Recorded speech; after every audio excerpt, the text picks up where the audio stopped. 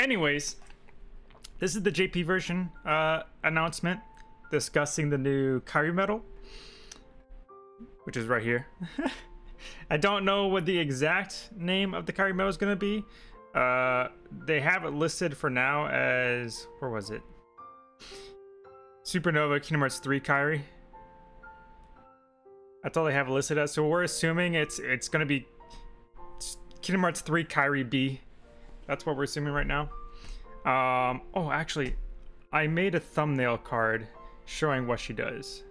I'll go ahead and like grab the Google translation of it. So like right here, this is the info about it. I'll just post the image I made of her earlier though, just to go over it. Supernova Kingdom Hearts 3 Kairi B, assuming that's what she's called, is going to be a tier 9 medal, magic upright tier 9 medal, 0 gauges, AoE, does 1 hit, has a 7-star multiplier of a 52.44.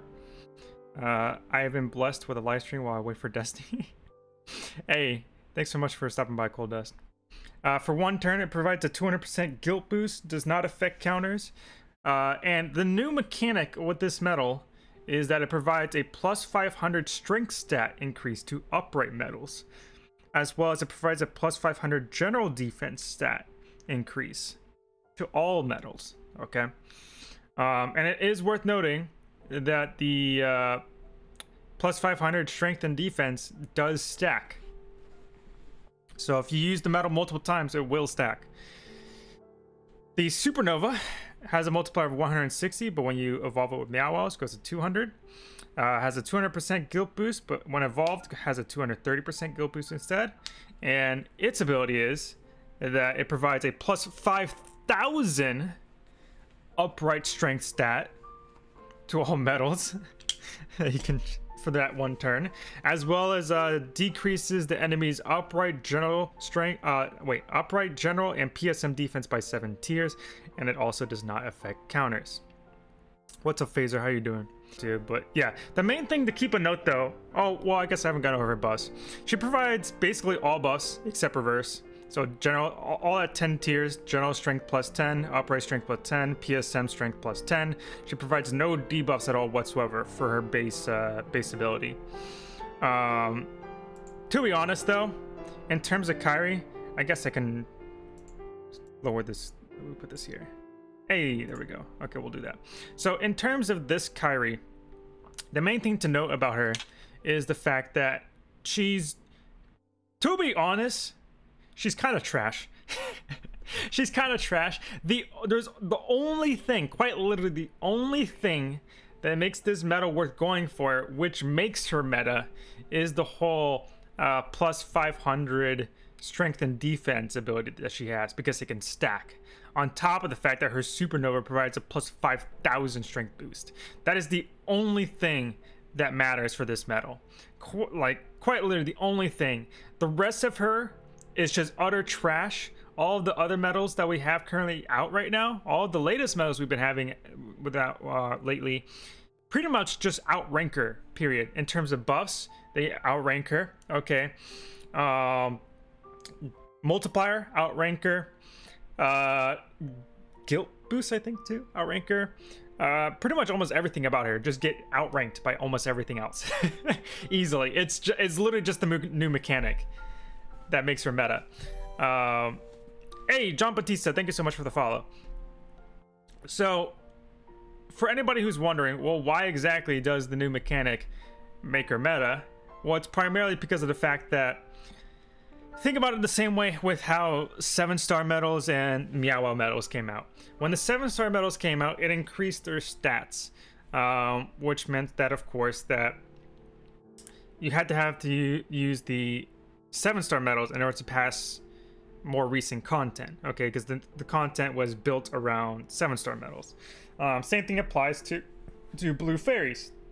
When Blue Fairies came out, oh yeah, my bad. Blue Fairies were evolved into getting 7-star.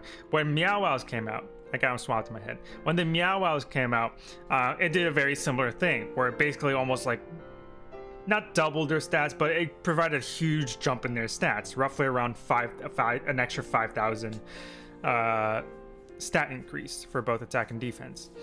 So, and because of how large of a stat increase it was, Meow medals were the meta compared to regular 7-star medals. Because, and it's still kind of relevant today, but not nearly as much so as it was back then. Where back in the day, 1 plus 1,000 strength, like if you get that trait, wasn't really that big of a deal. It was pretty much that you had to rely on just the minus 60 traits instead. But if you happen to have at least like 2,000 or 3,000 strength traits, then it would start to make a little bit of a difference back then, before Meowers came out. When Meowers came out, it was a good measuring point of how effective the Meowers actually were. Because even just right now, I mentioned how before Meowers, before medals would be able to get evolved through Meowers, you needed at least like 2,000 or 3,000 to see any sort of notable difference in damage output with your medals, if you had those traits. Okay, so of course, if you only needed 2,000 or 3,000 to make a difference, 5,000 of course makes a difference. On top of the fact, you could actually do an extra 2,000 from Chips and Dales too. So it's effectively almost like an entire plus 7,000 stat increase, more or less. Completely nuts. So if we have a medal like Kingdom Hearts 3 Kairi, and I'm assuming Xion is going to be the exact same thing, just the reverse version. I have no doubt in my mind that's going to be the case. But if we have a medal like Kingdom Hearts 3 Kairi that also buffs stats now too as part of the ability, which honestly I was kind of expecting that they were going to do sometime. I didn't know when, but the idea did come to me after a while, because like they've clearly just been focusing on just buffing raw stats at this point, which probably the worst and most unfun way to interact with a meta, or a game for that matter. Oh no, my phone turned off. Okay, but yeah, considering the fact that her ability can be stacked multiple times, if you like quad cast this medal, so let's say Kairi herself has extra attack on top of the fact you use a copy medal that has extra attack on her to quad cast her, so you cast her 4 times, you're effectively getting plus 2,000 strength and defense for all of your medals on your setup. That's a really large chunk, in addition to whatever stat boosts the rest of your medals already have on their own. It's gonna be a huge deal. Not even counting the fact that her supernova, and I'll not even counting the fact that her supernova provides a plus 5,000 upright strength stat as well. It's gonna be absolutely nuts. She's gonna be not broken exactly, but she's gonna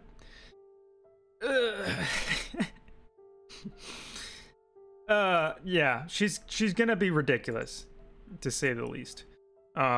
Simply because of that mechanic. The rest of her is completely garbage compared to what's already currently out. But yeah, that one ability right there is gonna be absolutely nuts. I wouldn't doubt it either that if you guys have not been pulling for like the last few months with all these like garbage Kingdom Hearts 3 deals that they've been doing out lately, and how like almost every medal is almost exactly the same as the last one, just slightly different attribute buff.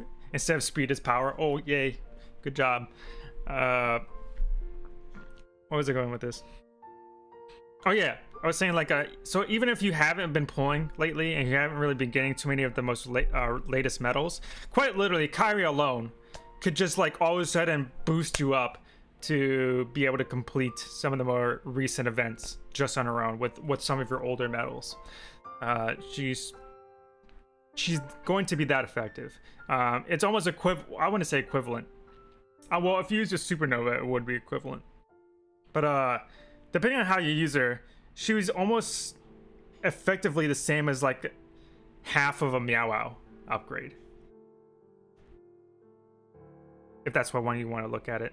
Hey, what's up, Final Gamer? How you doing? That was my spiel about Kingdom Hearts 3 Kairi. And like I said before, I'm pretty sure Xion is going to be the exact same thing as Kingdom Hearts 3 Kairi, just reverse version. So she'll provide a reverse buff instead of an upright buff, and provide reverse medals with plus 5,000 or plus 500 strength instead of upright medals. Yeah, half a meow for every medal. It's a little nuts. It's a bit nuts. Okay, but yeah, so I made that picture there as just to help this picture. I made this, I basically helped put everything that's right here into that one picture for you guys, so you don't have to you don't have to worry about looking at super small fine print and stuff.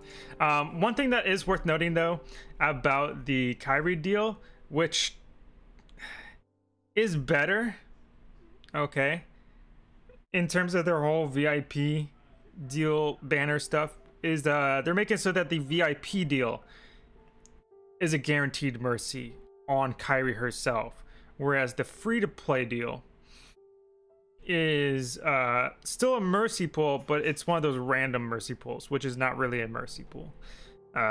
You can get one of the 4 medals, which are these 2 Soras and young Ericus. Forgot his name. Before I jump into Overwatch to practice with my Overwatch team for the night. Just came in. Answer me one question. Is this new Kairi medal more useful than Kairi in Kingdom Hearts 3? Yes. Without a doubt, Gamer Armidius. She is like 20, or I don't even know about 20 times. I would just say like Kairi in Kingdom Hearts 3 didn't have a use at all. At least this Kairi has a use. It's kind of just saying that is a bit like oof, shade, but oh well. I didn't even think of copy medals. Yeah, no, like quite literally, she's gonna be ridiculous. You know what's even worse? I'm willing to bet that the new meta. Am I trying to make it cry? Here's even the worst thing. I'm willing to bet that because of her ability, okay, watch this. I'm willing to bet that because of this new ability, you know how we have some copy medals that can like the whole like Fu, what's his face, Shu or whatever, the ones that can like copy 2 spaces away.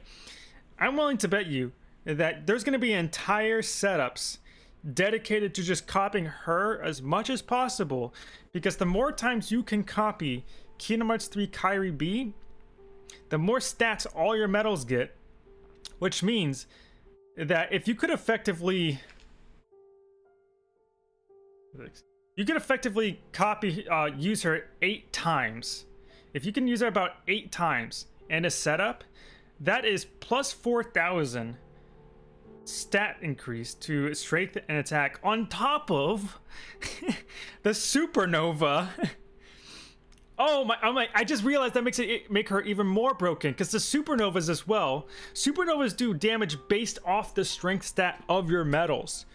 So if you use her ability, you stack her ability and use her supernova ability first before you use your other medal supernovas, your other medal supernovas will just explode in damage. Just explode. That actually just makes her more broken than I initially thought, than I realized. Jesus Christ. Like, quite effectively. Hold on. I kind of want to go back to my computer screen now.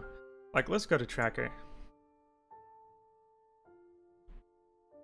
Yeah, exactly. The one-hit Marluxia build. Hold on. I wouldn't doubt it if there ends up being a build similar to this. Let me see if I can make it real quick. So, something like this.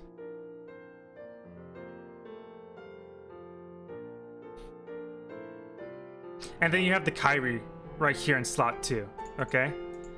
Assuming that all 3 of these copy medals have extra attack, and then you have the Kairi right here in slot 2, and Kairi herself has extra attack, use her 8 times. You basically copy her 8 times. Each time she's getting stronger by 1,000, okay, as you go through. Her multiplier, remember her multiplier is a 52.44. It's not the highest in the game, but it's actually still a pretty decent multiplier. So when you have a medal that's literally increasing by 1,000 strength every single slot,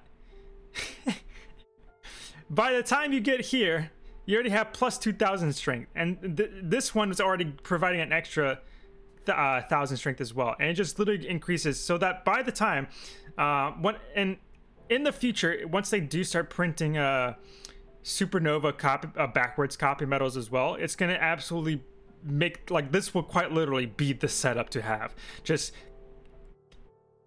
use Kairi 8 times on the first 4 metals, then have your 2 strongest metals in the very back. Or what you could even do too is just have another copy metal right here. So then you grab another supernova copy metal. So in this case, like Blee. Okay. Then you grab the strongest hard-hitting metal in the game with the biggest multiplier, and you slap it on that last slot. Okay, so what would that be right now? Is Marluxia still the top or something? Hold on, let me check. Yeah, Marluxia's still the top. Okay. Well, I think that's Marluxia with the critical hit. Yeah, I'm pretty sure that's with the critical hit. It's like a 47 without the critical hit. Okay, so it'll be like Guardian Form Sora. Let's just say it's for consistency, it's Guardian Form Sora. Okay. So you put this dude here, and this effectively becomes the strongest setup in the entire game. It's just copy metals. It's mostly copy metals, 1 Kairi and your strongest metal, and that's it. That is it. This setup will literally be absolutely busted. Because remember, not only does these supernova from your copy metal become 20 times stronger because of all the freaking stat buffs that have been provided throughout the whole thing, but your strongest metal itself too just gets outrageous stat buffs. Actually no, he would not be the strongest. Pirate Sora is the strongest because he has like 50,000 strength, right? Okay, well, it would be Pirate Sora because he has 50,000 strength from what I last remember seeing.